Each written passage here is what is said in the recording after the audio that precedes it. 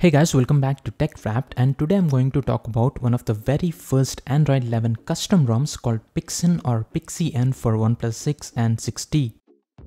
First, I'm going to show the features of Android 11 that are working on our phones.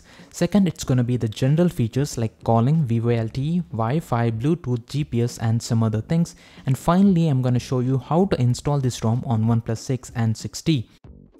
Okay, basically if you aren't tech savvy, then you may not notice major differences between Android 11 and Android 10, but if you look close enough, there's a big change on how notifications appear in the notification panel. Now we have three sets here. First, for the conversations where the text from Messenger apps show up, then normal notifications, and below that the unimportant silent notifications.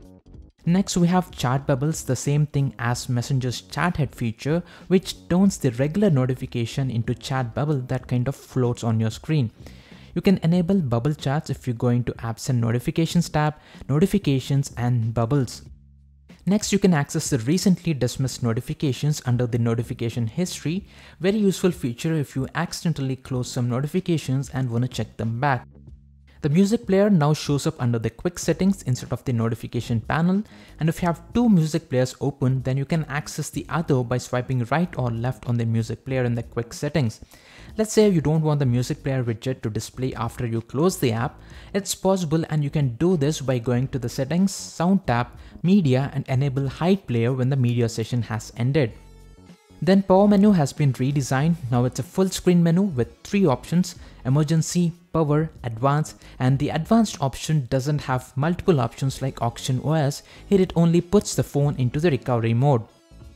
Next, finally, we got the inbuilt screen recording feature with Android 11. For now, there aren't many changes to change here. It records the videos at the same display resolution, and for the sound you can select either microphone or device audio or both, and it works just fine.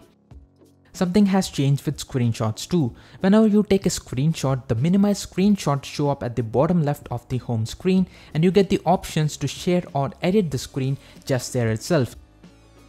Finally, within the recents menu, now you can select copy text from the open tabs, and you can also take screenshot of those tabs.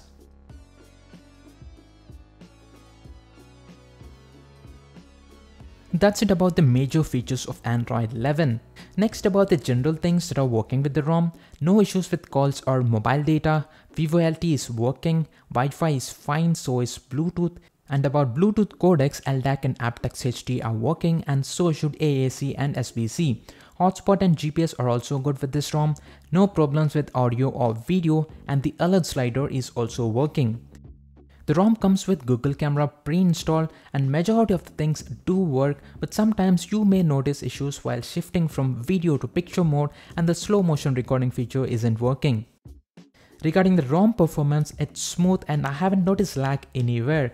Antutu benchmark score is 348980, and even the PUBG gameplay is flawless, no crashes or touch issues whatsoever. About the installation part, you need to download these 6 files and save them in the Adb folder of your PC or laptop and also on your phone. One is the OxygenOS 10.3.5 stock ROM, which is the one you should be on or flash before installing the Android 11 ROM. Then the PiXeN-OS 11 ROM, TWRP recovery img and installer files, finalize zip to flash the firmware to both A and B slots, and measures to root your phone. Okay, make sure your phone's bootloader is unlocked. Boot your phone into the Fastboot or bootloader mode via advanced reboot menu or via Adb commands. USB debugging also needs to be enabled via developer options in case if you want to use the Adb commands to boot your phone to Fastboot mode.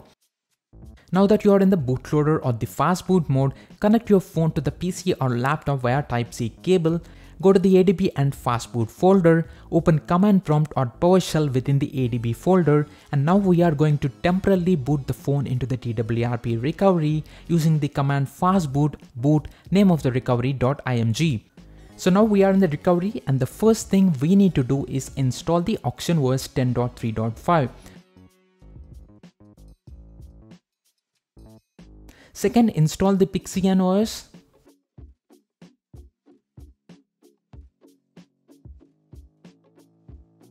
Third, flash the TWRP installer. Fourth, flash the finalize file to copy the firmware to both slots.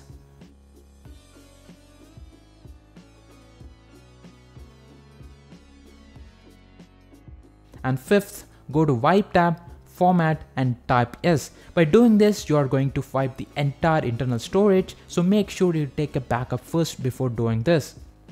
And that's it, you can reboot your phone to the system. One thing to note is that your phone reboots twice after getting into the OS. It's a normal thing, just let it happen and everything should be fine.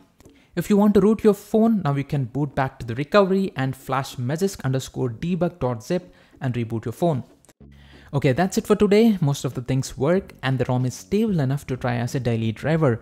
Personally, I haven't noticed any major issues. If you do, kindly let me know in the comment section. Thanks for watching guys. I will see you all in my next video.